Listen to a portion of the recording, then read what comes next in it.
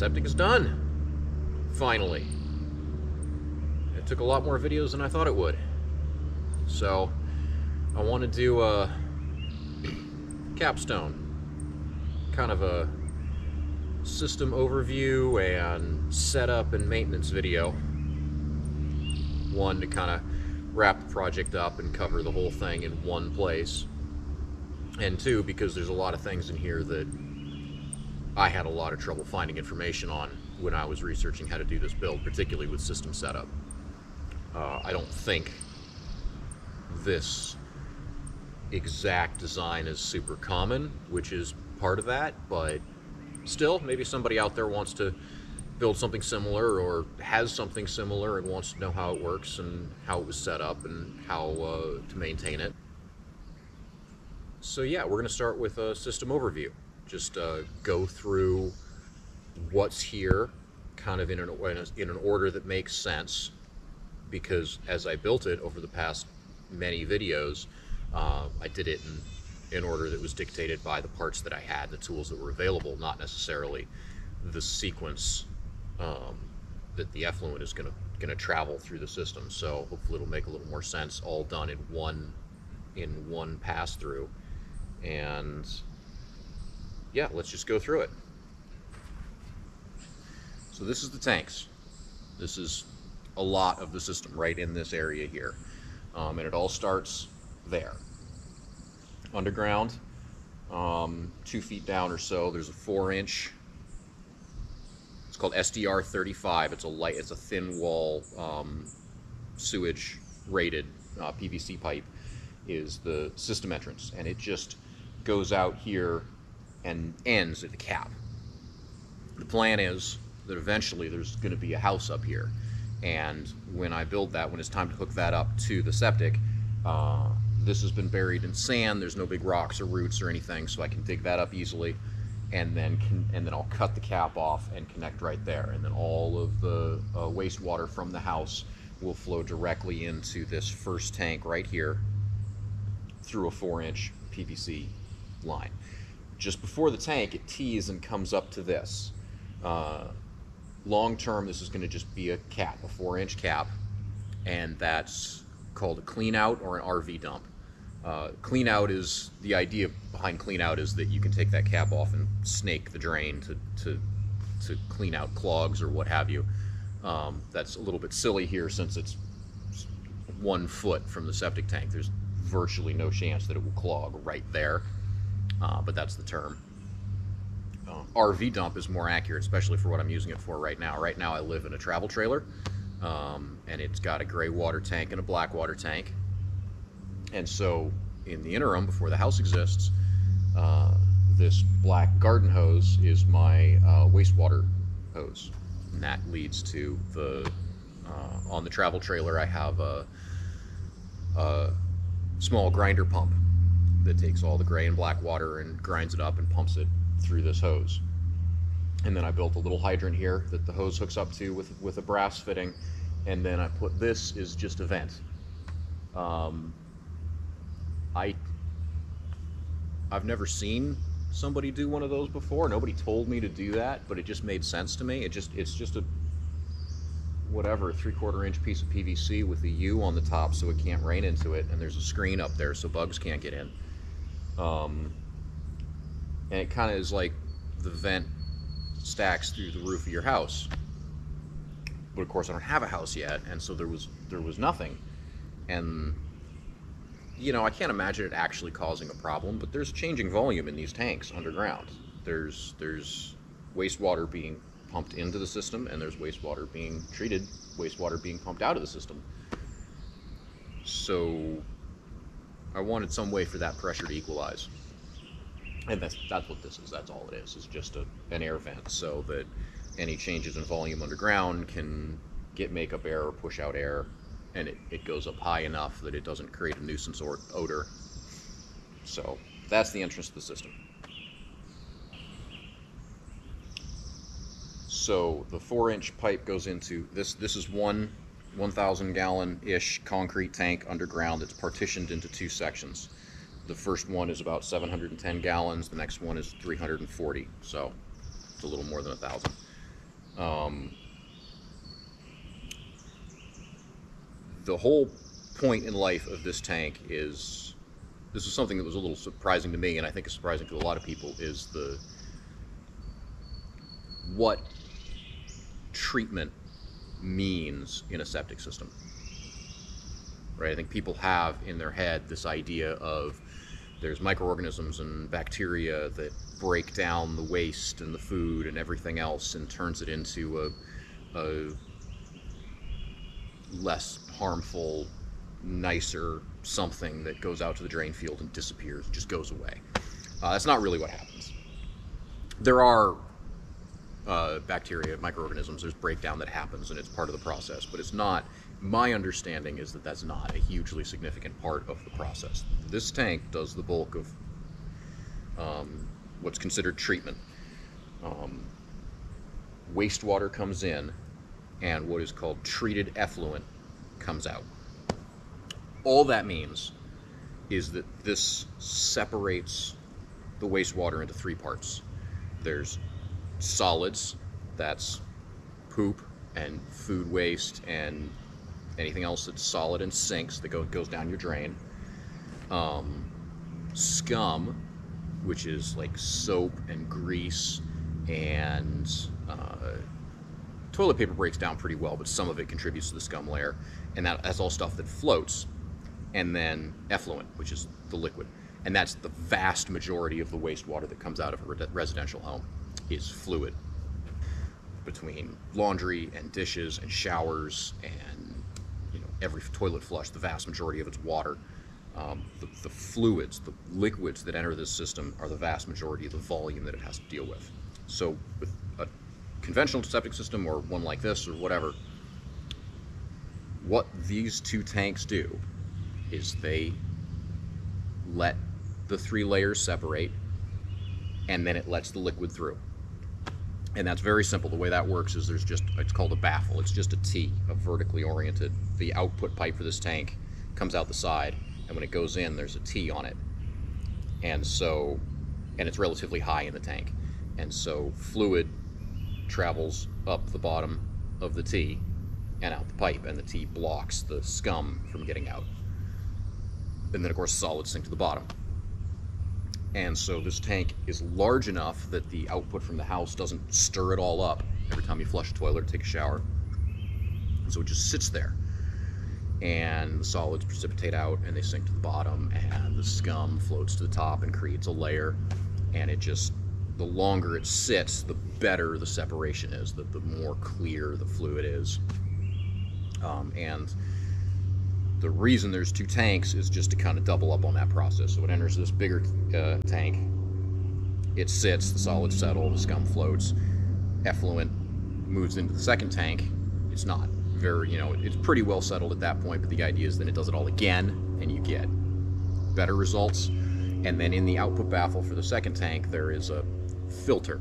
And filter's kind of a loose term in septic. It's not, don't think like a furnace filter. It's a screen with 1/16 inch gaps. You can clearly see through it. And that's just to make sure no chunks of anything happen if they're stirred up or whatever happened to get through.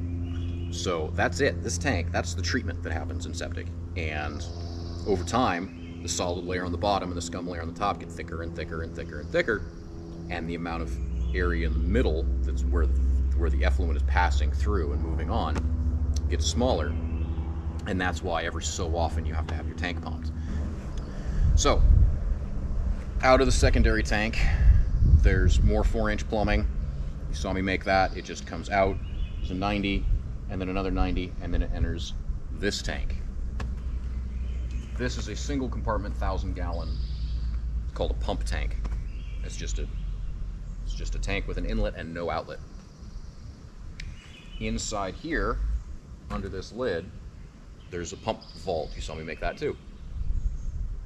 That is just a fiberglass sub-tank, and this just fills with, they call it treated effluent. It is just fluid that passes through your septic system. It is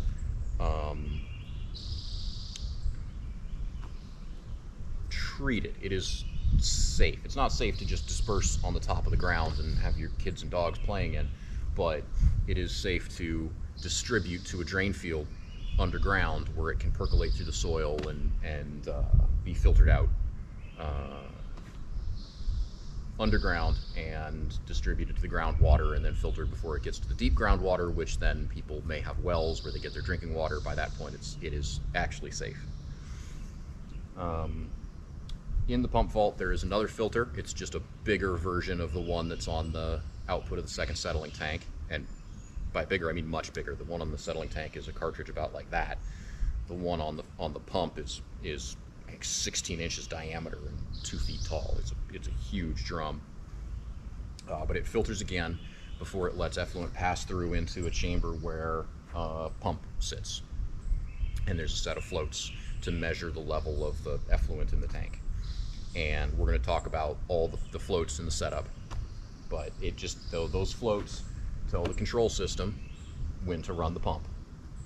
And the pump pumps effluent up and out of that tank and out to the drain field. And it goes through this, which is a headworks box. This contains gauges and valves and yet another filter that is the last line of defense before the effluent leaves this area, goes that way, and gets distributed to a drain field. Right here under these rocks are my manifolds. So the effluent from the tanks are over there behind you, and the transport lines that bring the effluent from the tanks out to the drain field run right underneath the camera there, and then take a gentle turn and run up under these rocks in 2 manifolds. The effluent comes in on the supply manifold, gets split 4 ways. It runs through the drain field dosing, and I'll talk about how the emitters work in a second. But some of that effluent dribbles and drips into the soil in this large area, and then the loops come back to a return manifold that also takes all 4 of the return lines and combines them into a manifold, and then returns to the tank. Because every dose, the tank pumps substantially more effluent than will be distributed into the field, and the remainder returns to the tank. This was probably the hardest part to wrap my head around with this design. It took me a while, some research to understand this. The best way to understand it is to understand a little bit of the iterations of system design that got here. So the original pressure dripline systems, the first time they started using pumps to distribute effluent more evenly to a drain field, it was just a pipe came out of the tank and it went to a drain field like this, and the drip line just went out and it didn't return. You pumped out 60 gallons and 60 gallons went into the field. They had problems with those systems because the emitters in the drain line are pressure compensating valves. They're complicated little diaphragm, not complicated, they're pretty simple, but they're small parts and they can clog. That's why there's so many filters in the system. If you get solids into those emitters, they clog, they don't work anymore, and you have a problem. And the effluent is not truly clean. There are solids in it. They're in solution. They're suspended in the fluid. But if you took a jar of this stuff and you set it on a windowsill for 6 months, some of that stuff would precipitate out and create a layer on the bottom of gunk. The ability of a fluid to suspend solids is primarily dependent on its velocity, to throw a lot of terms at you there. This makes sense. Like if you are making chocolate milk, pour the chocolate in the milk and then you shake it, right? And then that suspends the chocolate in the milk. And if you let it sit too long, it'll settle back down, but you shake it again. So if it's moving, it can churn up this stuff. If it stops moving, the stuff can start to precipitate out. And so what was happening in these old systems is, if you can imagine a long length of pipe with emitters every foot or 2 feet or whatever it is, and you pressurize it, you're pumping a gallon a minute through this thing, and then they all start dribbling. That first emitter is going to see a gallon a minute of effluent moving past it, but then the next one's going to see a little bit less because the first one dripped, and the next one's going to see a little bit less because the next one dripped, and the next one's going to see a little bit less, and your flow rate across that length of plumbing is going to decrease all the way into the end where it's zero. And this makes sense. The last emitter dribbles, and then there's nothing, there's a plug. So there has to be zero flow at the end where it's plugged up. So it's flowing fast as it goes in and gets slower and slower and slower. As it slows down, the capacity of the fluid to maintain solids in suspension decreases. And so they would start to settle out, and this scummy film would build up inside the drip line towards the end where the flow got slow. And then that scum would start to clog emitters and cause problems. So to solve this issue, the next iteration is they built some systems, and this works, but they built some systems with a return line, and they did loops of emitters, or loops of drip line to a return manifold and back to the tank. And then they put a valve in there and closed that valve, so that most of the year it did just like an old system where it dosed the drain field and the flow at the end of the pipe was zero, and it takes time for that scum to build up to be a problem. And then there was a maintenance schedule every 6 months or every year, every so often. You would go out and you would open that valve and you would dose the system, and it would flush it. It would take effluent and it would send it scouring down those pipes and rushing back to the tanks at a high velocity, and that would excite all of the scum in there and get it into solution and flush it and dump it back in the tank and get it out of the drip line and prevent it from clogging. And this works. It's something you have to remember to do. It's maintenance. They made some systems with computers on them and solenoid valves so that it knew when every 100 cycles it would open that valve and do one cycle where it didn't dose the field, it just flushed. But that was an iteration of the system to solve that problem. This is an iteration on that, and it's called a continuous flush system. And that means that every dose it flushes. So the downside of that is that you need a bigger pump. You need a pump that can handle a lot more volume than the previous iteration. But that's just about the only downside. By pumping far more effluent into this system than it can dose with, you have two requirements for this kind of system. The entire system has to be above a certain pressure for the drip line to dose, and the entire system has to be above a certain flow rate for the system to scour, for it to clean itself. And as long as you can do both those things every time, then it just works. So that is this is a continuous flush system. This has a supply line and a supply manifold, 4 loops, and a return. And so every time that pump runs, most of the effluent that is coming out into this field is going right back to the tank. Only a portion of it doses, but we set those numbers. We have control with valves and timers and things of that nature to set up this system so that it doses with the volume that we want to dose with, and that it provides enough flow rate to clean itself, and everything just works. So that is why there is a return line on this system. And this is my drain field. Ferns are growing lovely. So this is a large area where 6 to 8 inches below the surface of the ground, fairly shallow, there's a 457 feet of 1/2-inch drip line buried in a pattern, evenly spaced.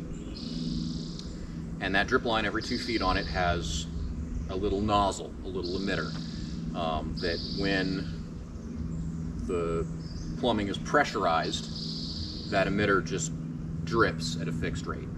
So the whole point of that is that it takes a dose of effluent coming from the tanks through the manifolds and distributes it very evenly across this entire area. The reason my system is more complicated than many is because my soils aren't very good. We searched this property, and this spot is the best soil on the property, but it's still only so-so. A simpler septic system might, like a gravity system, might just, instead of having a pump tank and all the manifolds, well, some of the manifolds, but all the gauges and pressures and things, would just have the treated effluent would just roll downhill out of the tank, and then it would go to perforated pipes laid in a large area. But those don't do a very good job of distributing. A lot of effluent comes out at the first perforations, and less and less and less, and very little makes it all the way to the end of the field. And because of that, the soil has to be better to cope with the uneven load. The part that gets overdosed has to not clog up. That's what happens. You can clog a drain field. If you have a single spot of earth underground, however deep, and you put too much effluent into it, it stays saturated. It doesn't filter out properly the small tiny solids that make it through the system in the treated effluent, fill up the cavities in the soil. It no longer filters. It clogs. It doesn't work to distribute the effluent into the environment anymore. And also those systems, whereas I have little 1/2-inch pipe, those systems are usually 4-inch pipe, or what are called infiltrators, which are these chambers that are, I don't know, a foot tall or 8 inches tall and 2 feet wide, that get buried. And so they have to be buried deeper and take up more area. And if you dig on this property and you go down 3 feet, you're in clay. You're in hard, they call it hard pan. That is a soil type that does not percolate. You can dig a 3-foot deep hole on this property and pour a bucket of water in it, and a week later that water will be sitting in there. The soil is waterproof, and that's bad for a drain field. You do not want that.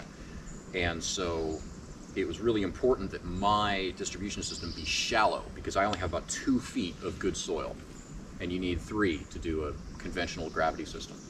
So in that 2 feet, if you had to dig down 1.5 feet just to install the system, you've only got 6 inches of good soil left before you're out.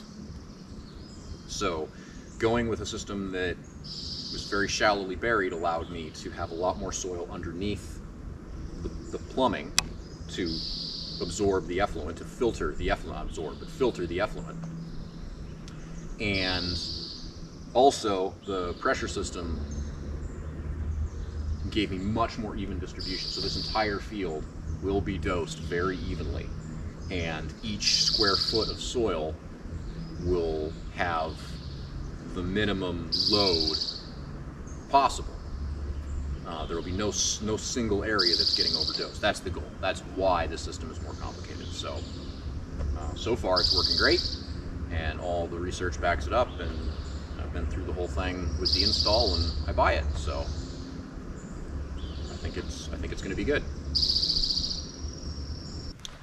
The last component to talk about on this system are these. So we are at the end of the supply and return manifolds. These rocks are the line above the manifold. The drain field is to my right, and the effluent comes in and leaves the manifolds from the far end. This is the grade of the property, this is important, the grade of the property is downhill this way. So this is the highest point of the entire system. And at the highest point of the system, you install what is called an air vacuum breaker. And you probably can't see that, but inside these little compartments, there's just a little component. And it's not complicated. It's just a fluid check valve. It's a chamber with a ping pong ball in it, essentially, and a sealing seat above the ping pong ball. And so gravity drops the ping pong ball away from the seat, and air can enter or leave this valve either direction. But fluid will float the ball and press it against the seat and seal it. So this can squirt out air in the lines. When the pump turns on, there's some air in the lines, and that air can escape through this valve. So you're not forcing it through your emitters underground, which wouldn't really hurt anything, but you don't need to do. So it can squirt out through this. But as soon as the effluent reaches it, the ball floats, it seals, and you can build pressure to make the drain field work.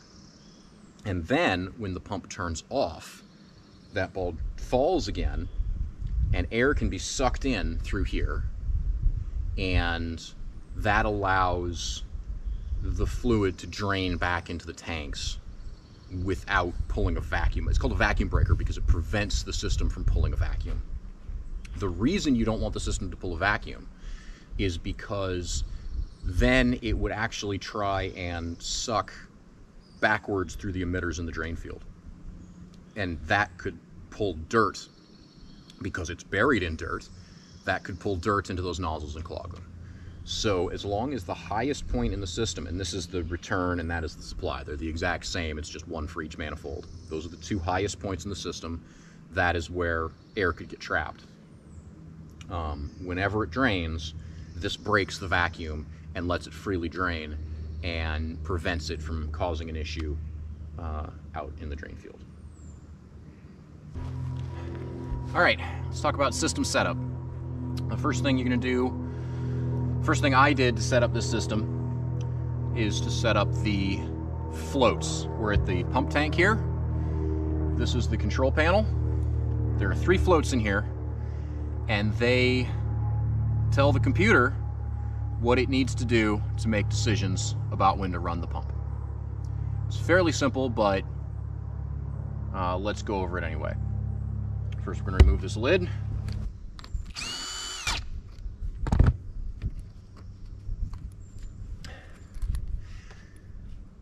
By default, these that I've seen, with the plastic lids at least, use a, I don't know what it is, number 12, number 14, stainless steel flathead screw with a number 3 Robertson square drive.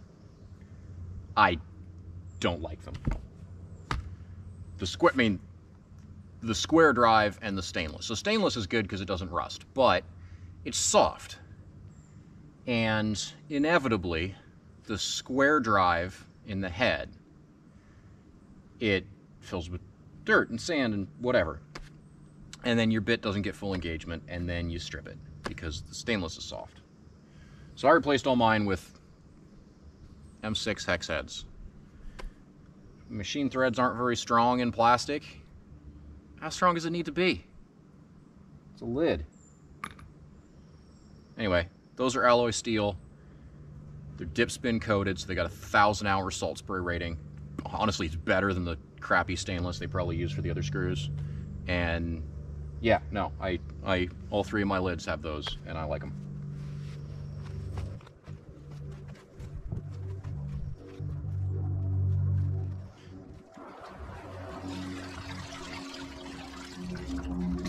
All right.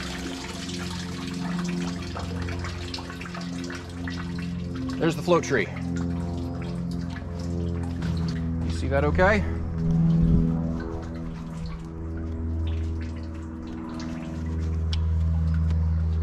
There are 3 floats on here. A short length of wire, and they tip up and down. They have a mercury switch inside that makes contact with, yeah, they know when they're up or when they're down. There are 3 of them. They're all important, but the middle one does all the work. Under normal operation, when the system is working, the middle float tells the system when it's I'm full enough to pump out or I'm not full enough to pump out. Because most of the time, the fluid level is at a certain height. And then as you use your house, as you take showers and wash clothes and what have you, it rises and rises and rises and rises. And once it reaches a certain level, the pump will run for a set amount of time and bring it back down, and it works within this range. If you, I don't know, host a big Thanksgiving dinner and you have 20 people at your house using the fixtures way more often than usual, you can outrun the rate at which this will dose the field. And that's why there's a tank here. That's why there's 1,000 gallons of volume available, is so that you can put a bunch in here and nothing bad happens. And then everybody goes home, and the weekend after Thanksgiving, or the week after Thanksgiving, the system will dose and dose and dose and dose as often as it's designed to, until the level has gotten back down to the middle float. The bottom float is called redundant off. And it basically, as far as the system's concerned, should always be up. It should never, the fluid level should never drop down so far that this float tips down. The scenario where that might happen is if the middle float fails. If the middle float thinks it's up all the time, even when it's not, because there's been a failure, the pump will run and run and run, and it'll keep pumping the system down. And so if those two are up, and then if it thinks those two are up, and the bottom one drops, it'll stop pumping, because that indicates a failure with the middle one. That's good, because if it were to keep pumping, it would empty the tank, and once the fluid level dropped below the intake of the pump would run dry and burn itself up. So that's what that exists to protect the pump. The top one is the alarm. It is set at a height that you don't want it to get to, that is more than a Thanksgiving weekend of hosting above the middle one. And it also indicates some kind of a failure. When it tips up, it sounds a siren. There's a test button. Makes a really annoying noise. Gets you up in the middle of the night. And it tells you that something's wrong with your system. It's too full. Probably your pump has failed. Maybe your middle float has failed. But you need to figure it out, because you currently don't have a working system and it's gotten too full. Or you had a Thanksgiving you never planned on, and you can come out here and verify that everything's working, and then silence the alarm, and then the system will catch back up. So I didn't find a lot of guidance on where to set these. I think there's a lot of elbow room. But I did find from a manufacturer a couple of recommendations. They suggested the bottom float be 3 inches above the top of the filter. I started there, and it just didn't have a lot of play. I wasn't comfortable with it, so I moved it up to about 4 inches. The middle float's 3 inches above that. You want those as low as possible, because that gives you more tank volume to play with. The recommendation I heard for the alarm was that it should be a full day's use plus 2 inches above the middle one. So if you use 2 days worth of water in 1 day, it would go off. I took some measurements and I did some math, and I figured that's about 18 inches for me. That's not the math, that's easy. That's about 18 inches for me.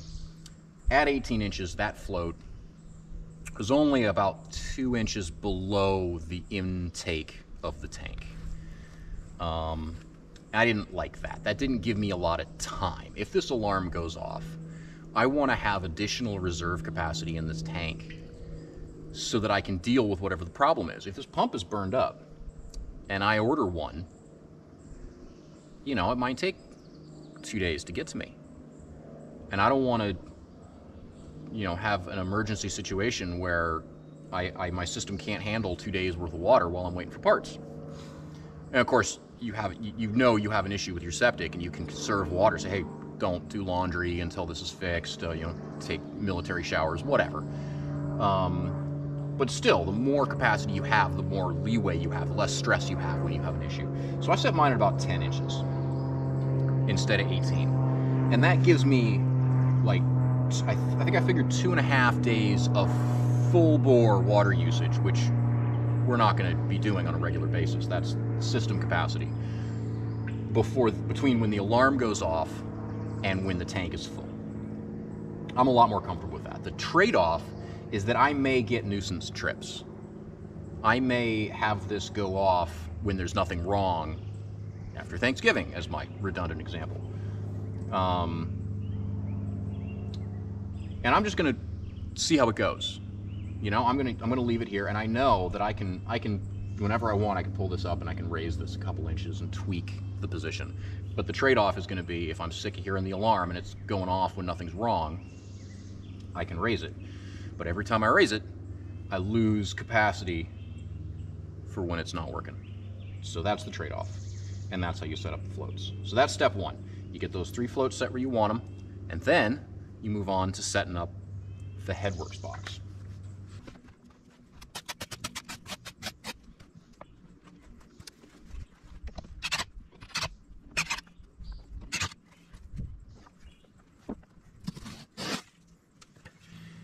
This is the headworks box. There's a couple of things going on here. So the pump chamber is that way. You see my finger? That way. From the pump is plumbed to here. There's a pressure gauge, a filter, there's another pressure gauge, there's a flow meter, and then it goes out to the drain field. The return line from the drain field comes in here. There's another pressure gauge, there's a valve, and then it goes back to the tank. That's this tank, or that's this box. So the next step is to set all of this up. The first thing you do with this is you start with the valve wide open, and this is in commissioning of the system. So right now, both your tanks should be full of water.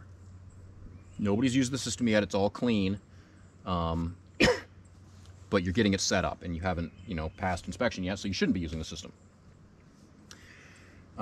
You open the valve, this valve, full, and you run the pump.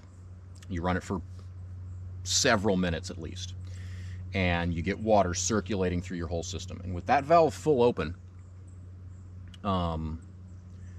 you're not going to be reaching much pressure. You're just going to be flowing. It's similar to a flush cycle on a previous generation system. So some of your emitters, some of the early emitters in your system may be dosing, but most of them aren't. It's just water flowing through the whole circuit. And the point of this is to just kind of clean stuff. You've done your best for the whole build to keep junk out. There shouldn't be drill shavings in your tanks. There shouldn't be deburr bits of plastic floating around in all your pipes. You shouldn't have gotten any dirt in while you were making connections. But you're doing your best, and you're working in the dirt and the mud, and you're drilling and cutting, so stuff happens, things get in. So you run the system for a while, and then you shut it off, and you clean the filter. So the idea is that anything that was in the system got flushed and cycled through and caught there. So the next step is to just take a measurement. What is the rate of flow? The question you're answering is, what is the rate of flow that your drain field, as built, doses at? And so you turn on the pump, and then you slowly close the valve. You don't want to just close the valve and turn on the pump, because it's just spikes in pressure. It's just hard on the components. It probably wouldn't break anything, but it's bad practice. So you leave the valve open, you turn on the pump, you slowly close the valve all the way.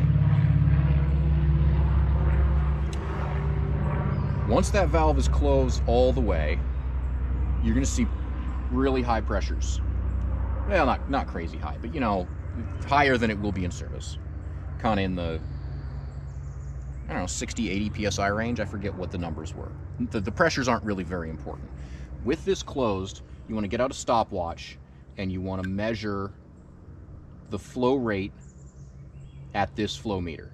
It just counts a volume. It's just like your water meter or your electric meter. It just tells you an amount. It doesn't tell you a rate. So you have to take a reading, start a stopwatch, wait 5 gallons, stop the start watch, do the math. Mine was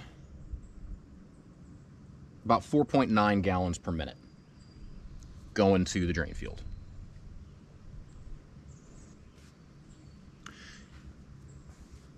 And you write that number down because you're going to need it in a minute. So then, once you have that number, you take this valve and you slowly start to open it. And you can see the pressures drop as it's relieved, as it's allowed to flow back to the tank. And you watch gauge 3 here, which is the one measuring the return side. And you want to open that until it settles at about 10 psi.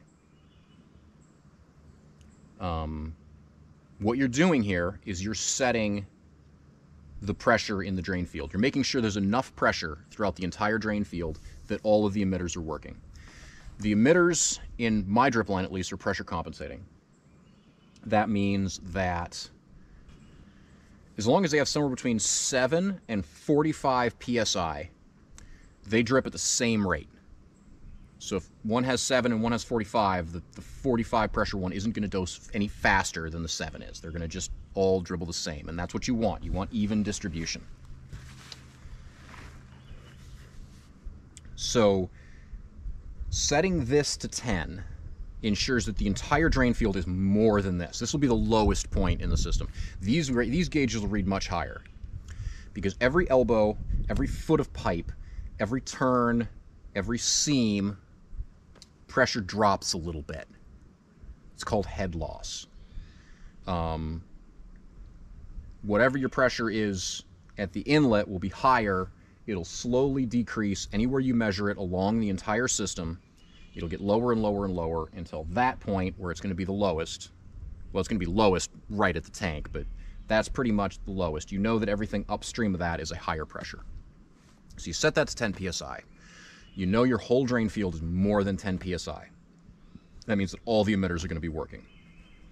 I set mine to about 12.5, gave myself a little elbow room. That sets this valve's position. Now that's all set up. The next thing you want to do is there's no way to set this, but you want to check your flow rate. You want to know that there's enough velocity through the system to scour it, because we talked about this. That's how a continuous flush headworks works. So let me look it up. That's published by the manufacturer. Somebody's done all this figuring. Some scientists have looked at tons and tons of systems and figured out what works and what doesn't work. So you don't have to. I have 1/2-inch drip line, and according to the table, 3.2 gallons per minute of flow rate will scour treated effluent, which is what I have. It's treated, it's settled. Double that, 6.4, is for untreated. So that would clean even if we were just dumping straight wastewater in there. But I need 3.2 gallons a minute. At least. More is better. The faster it is, the cleaner it'll be. So you want more. So you run the water again, and you do the stopwatch thing again, and you watch your flow meter, and you measure the flow rate through the system. And mine was 13.2 gallons a minute. You know that some of that is getting left out there. For me, it was 4.9. So that means that I have 8.3 gallons a minute of flow returning, which is the flow with the valve open minus the flow with the valve closed. And I only need 3.2. So I have plenty. I have triple what I need. Not quite. I have almost triple what I need, and more is better. So that's good. If it had been close, I would have played with this a little bit, brought that right down to 10. Remember, it was a little extra, 12.5. But I have margin on the pressure. I have margin on the flow rate.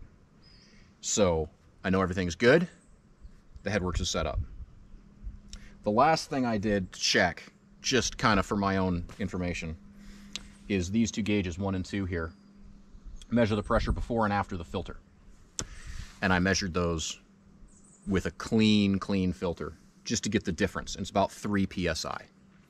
So I know when I do maintenance on this system, if I look at this while it's running and I see 5, 6, 8, 10 psi difference between these two gauges, it means my filter's clogged. I need to clean it. That's good information to have. I don't need it yet, but I took it as part of the setup. The last thing to set up are the timers. So this is the control panel. It knows what the level of the water in the tank is, and it knows what time it is. It has timers built into the computer, and the headworks is all set up. So the last thing to do is to set up the dose.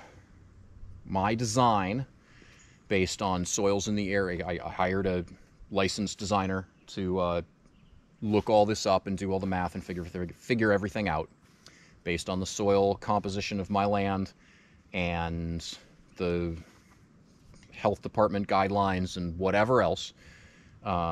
She has determined that my drain field can handle 360 gallons a day, and it is to be dosed 12 times, so every 2 hours, at 30 gallons per dose. That's just in the design. I didn't make any of those decisions. It seems perfectly reasonable to me, but that is the target. So I need to now set this up so it knows when to run, but it doesn't know for how long to run. So I need to figure out how long it takes with my pump and my plumbing and my drain field to pump 30 gallons out of this tank. I also know from the tank manufacturer that it is 22.25 gallons per inch in this 1,000-gallon tank. So all I need to do now is to figure out how long it takes to pump the water level in this tank down 1.35 inches.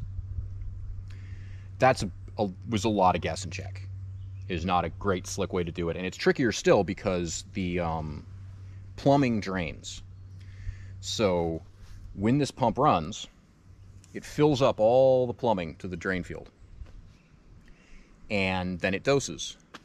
And then when it stops pumping, the effluent volume within the plumbing slowly, relatively slowly, drains back into the tank. So if I were to come out in the morning, and this hasn't run all night, and I were to measure the water level, and it's just water in there at this point, so you stick a tape measure in there. It's not gross. It's not tricky.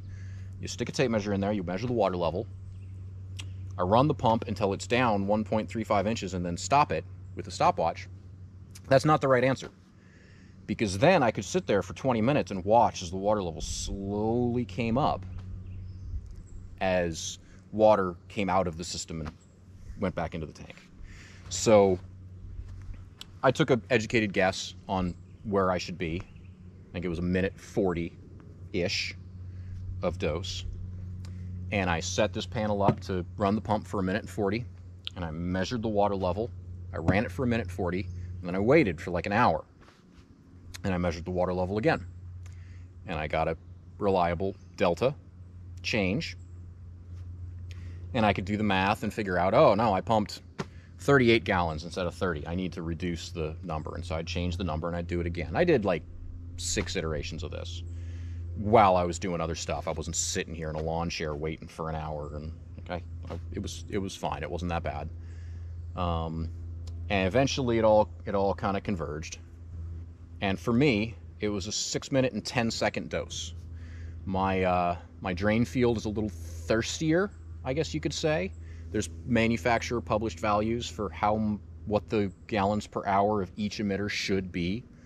Mine doses a little bit faster than that, but that's fine. I just set a lower timer because the volume is what matters, not the rate. So 6 minutes and 10 seconds per dose, and then I set a wait time of 1 hour 53:50, which is 2 hours minus 6 minutes and 10 seconds. And this control panel, if you open it up, it's pretty slick. I wasn't happy that this was spec'd when I got the design for this septic. I wanted something dumb. I wanted something simple with just 3 relays and no smarts at all. And I got this, which is a computer with touchscreen and buttons, and it doesn't have a touchscreen, but it's a readout and buttons and manuals and certifications. I wasn't thrilled. I wanted something simpler because to me there's a lot to go wrong here. But so far it has worked flawlessly. The quality of this is the first enclosure that I've purchased ever that is rated for outdoor use that I feel like is acceptable for outdoor use, if that makes sense. My power meter, very expensive industrial piece of hardware that everybody in the industry uses, rated for outdoor use. I got it, I looked at it, and it's just got big holes in it. In the top, water can just get right in. I built a roof over it. I was not comfortable with that. But this is good. This has seals and O-rings, sturdy construction, and yeah, it has a menu with a whole host of, I think, 12 options here with doses and cycle counts, and tells you what floats are up and what's are down. Run it manually, automatically, turn it off, do whatever you want here. So there's my off timer. It is set for 153.50. If I come through here and go to my on timer, it is set for 610. That is what I set up as part of that exercise. And that's all. There's more in here. There's stuff like the time until the next dose that you can look up. There's a cycle counter that tells me that this has run 37 times total since I built it. There's a lot in here, but as far as setting it up, you just set those 2 times and you're done. And so now whenever this thing gets full enough that the floats that we set up tell it, it'll pump 30 gallons out to the drain field at a correct pressure and flow because we set up the headworks box. And then it'll wait, and it'll do it every 2 hours until it's down to an acceptable level, and then it waits. And that's it. The system is set up, and that is everything that it is supposed to do. Everything's set up, everything's working great. You saw my cycle counter at 37 cycles since construction. I should mention this has been built for 5 months, and 21 of those cycles were from setup. So I've been utilizing this system at less than 1% of its design capacity. Yeah, so it certainly doesn't need maintenance yet. I mean, trailer lifestyle is kind of definitionally water frugal, but yeah, it's nice to have a system that is over-designed. I don't have to worry about overloading it because 360 gallons a day is a lot of water. I don't think that we're, even in the repetitive Thanksgiving example, going to be exceeding that. Anyway, the system maintenance for this is pretty straightforward. There are 3 filters. You clean them. And you check the 2 air vacuum breakers. That's it. The 2 filters in the tanks are yearly. Clean them every 12 months. Mine aren't going to need it, but we'll do it now just to do it. The filter in the headworks box has the gauges. So every year when I clean the other 2, I will check those gauges and see if the pressure drop across the filter has increased, and clean it when it needs it. There is not, that I could find, there is not a manufacturer specification on acceptable pressure drop across a disc filter of that design. So I'm going to guess and check a little bit. As I said, with totally clean water, it was 3 psi. I'll probably clean it the first time it gets to 5. And when I do, I'll see what it looks like. If it looks pretty gunky, that'll be my number. I'll clean it every time it gets to 5.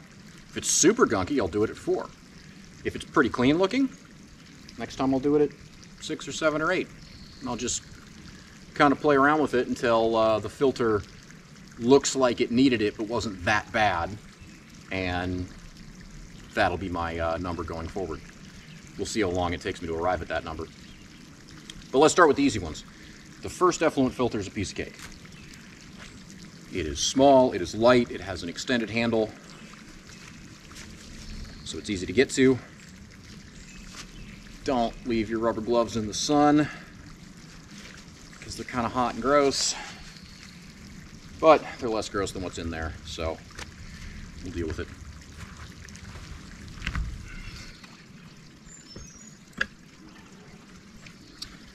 And this is actually the first time I've had these open since I built it. And yeah, clean. Tiny bit of scum forming on this one. That one's pretty darn clear. A little bit of aroma, but what do you expect? So let me get a garden hose. Yeah, that there. Hopefully that sound isn't distracting. All the filters, you want to clean off all the filters into the first chamber, because the gunk then gets processed. So, pull straight out. I mean, this is sort of a waste of time. That's pretty clean. I'll bring it over here. And close it off.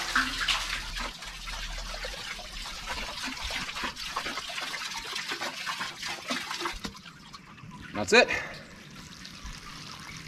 And then it just pushes straight back in until it seats. One filter clean. This one is much larger.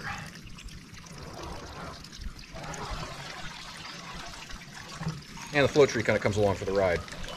It just snaps on. Take it. Set it aside. Somewhere it ain't gonna fall in. And then take this. And there's an input baffle on the tank you can just rest this on. Pretty convenient. Let's move the camera so you can see down in there. Not too much to see, but see there's a little bit of this. See, that's not even, that's the well water there. That's dissolved iron rusting, that orange. So I think it really says something that the worst of the scum is well water, not poop.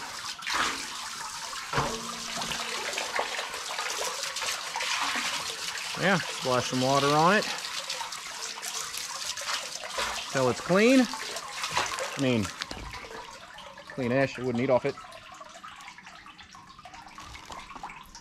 It goes back in.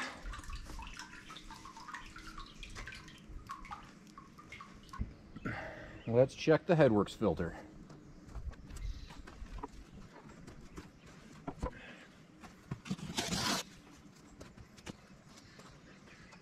So I'm going to turn the system on. There is in the control panel, there is a button called hand. It's for hand operation, I guess you'd call it. The idea there is it overrides the timers. You don't have to put anything in the tank and wait for the timer to count down. You can just push a button and the pump will run until you push the button again. So we're going to do that right now and check those gauges. All right, things spring to life. It's an HD camera, but the lighting's pretty poor, so I'm guessing you're not going to be able to read this. Let's have a look-see. Needles are still moving a little bit. We haven't gotten up to pressure on the return yet, so it's still filling up the plumbing on the way out to the drain field.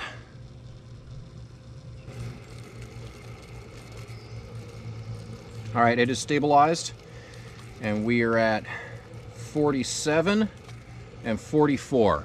So not surprisingly, you're seeing the exact same 3 psi drop that I saw in system setup, because everything's still very clean.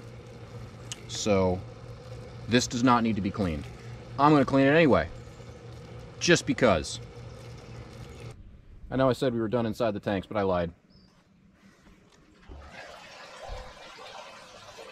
Back into the pump tank now. You can hear it draining back. That is the return side draining. The supply side doesn't. In order to get the flow rate and pressure, remember I talked about the continuous flush system needed a more substantial pump than the previous generation. To get that, we use a well pump. Well pumps are very robust, they're affordable, really high performance, they're great pieces of hardware. So there's a well pump in here that supplies my drain field. It's a great fit for the application. One problem is that wells need check valves. So your pump goes so far underground, it has to pump water way up, over 100 feet, maybe several hundred feet depending on where you live, before the water gets to your surface. And if you didn't have check valves in that vertical column where it's pumping out, every time the pump stopped, the gravity would push the water backwards through the pump and cause it to spin backwards, which in and of itself doesn't hurt the pump. What does hurt the pump is if while that's happening, while it's wheeling backwards, if you were to use enough water that your system would demand more, and the pump tried to turn on forwards as it was spinning backwards, it can severely damage the pump. So they put check valves in them. There's a check valve built into the pump, and you put one every 100 feet coming up to the surface, so that when the pump stops, the water just sits there and it doesn't flow backwards. In this system, where that is not a concern, where that pump will never run close together, it'll always be almost 2 hours between when that pump turns off and when it turns back on, it would make sense to me to defeat that check valve, to drill a hole in it. I asked the county, I asked my designer, I asked a professional septic installer, I asked the parts supplier. Every one of them told me not to do that. They all said that's a bad idea. Don't muck with it. So I didn't. I didn't get a satisfactory explanation for why not, but everyone agreed I shouldn't do it, so I didn't. As a result, that pipe there coming out of the pump is full of water. And it's full of water all the way up and through the headworks box and through the filter, and 75 feet of transport line and 30 feet of manifold are all full. Which means if I go to take that filter apart to clean it, 100 feet of 1 inch, how many gallons is that? A lot of treated effluent, which sounds a lot friendlier than it is, let's be honest, it's smelly poop water, will come gushing into my headworks, my insulated open cell foam, clean and tidy headworks box will get flooded with that stuff. I wasn't very happy with that idea. So I installed a dump valve in here. Sort of like the vent stack. I haven't seen this before, nobody told me to do it, but I did it. I'm glad I did. And it's this blue butterfly right here.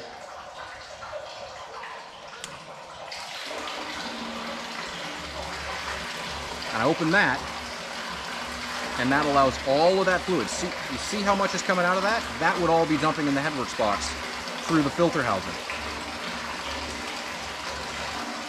So I open that valve, wait for it to stop dripping, then I'm going to clean the filter. Alright, I've never cleaned this filter before. I've never cleaned a disc filter before. I am not a fan of this design. In my head, this isn't going to be great. Like I said, I haven't done it before. So both the other filters have long handles that stay well above the water line.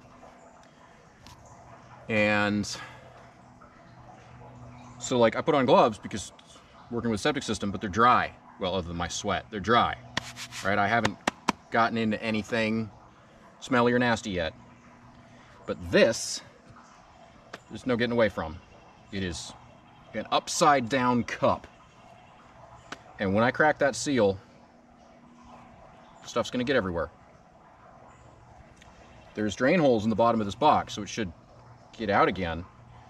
But yeah, this to me is not serviceable design. But it's what was specified. It's what I was sold. It's what people do. Well, I asked my designer, I said, isn't this nasty? And she said, oh, homeowners don't do that. They hire a professional who comes in with a hazmat suit and it's no big deal. And to me, hazmat suit screams big deal. Plus, I'm not keen on hiring other people to clean filters for me. That should be a manageable job. So, we're gonna see how this goes.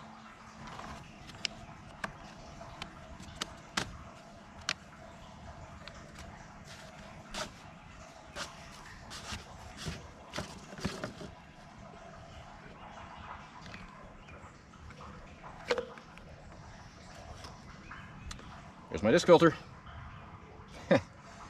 Not dirty, not surprising. But when I do this next year, when it's been used all year, at a higher capacity, it probably will be. And I gather the way to clean this is to grab it, whatever it's covered with, swish it around in a bucket of clean water, put it back, separate all the discs and stuff. So, yeah, there's a little schmaltz on there. Honestly, it looks like plastic shavings, not nasties, not biological nasties. But yeah, this is definitely a rubber gloves job. Let me agitate it under water here and get it clean, and then I'll show you how it works. It's kind of cool, actually. I like disc filters. I like the idea of disc filters. They're a neat way to build a filter, but I don't really care for this as a septic solution, as it were.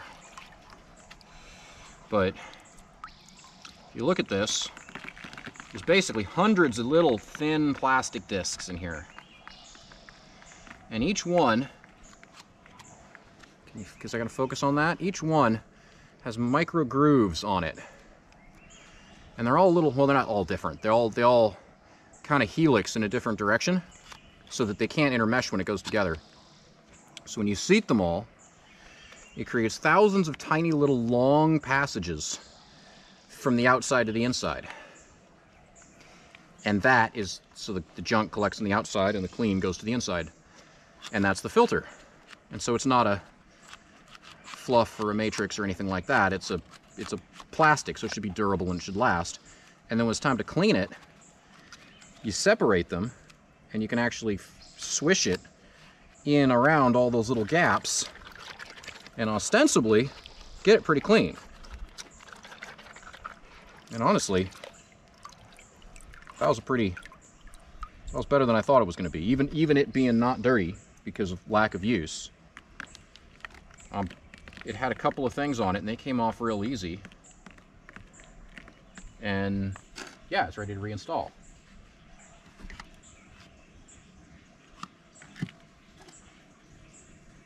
So hopefully, if that stays relatively clean, if that's not too gross, this won't be a big deal. But I still definitely prefer the other ones where you grab a handle that's 2 feet away from the yuck, garden hose it off, and then put it back. You never get close to it. Much more sanitary, it seems like. What do I know? I'm not a septic designer. So they provide a wrench. Don't use it to tighten. It's just like an oil filter. Tighten it by hand, then wrench it off. And that's it. I am going to turn on the pump, make sure that doesn't leak. No reason it should, but just be thorough.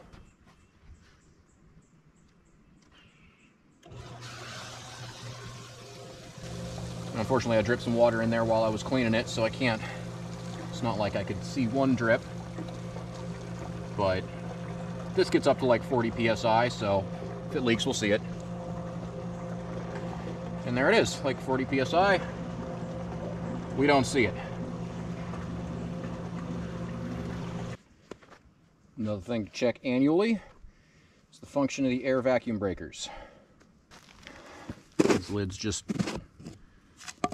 turn and pop off. And this green cap here is just threads on. It's just to keep dirt out of there. And I don't know if you can see that, but there's a little plastic ball down in each one. And you're going to want to take a screwdriver or clean stick. Just kind of make sure that those little balls are free in there. Bounce around. Just going to want to make sure there's not like a lot of gunk. If these were leaking and effluent was getting out every single time, You probably see evidence of that. And then I'm gonna reinstall these little covers and go turn on the pump and make sure they don't leak.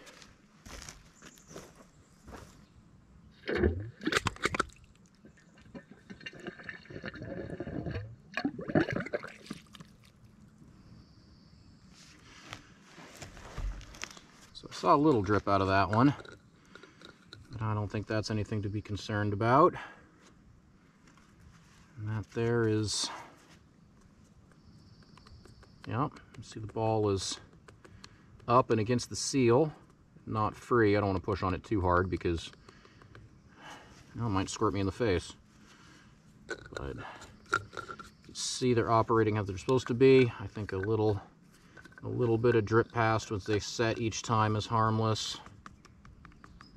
And yeah, they have both sealed, done their job, and we saw that with the water off, they were both down and free and allowing air to enter the system. So these are both working properly. Close them up, forget about them for a year.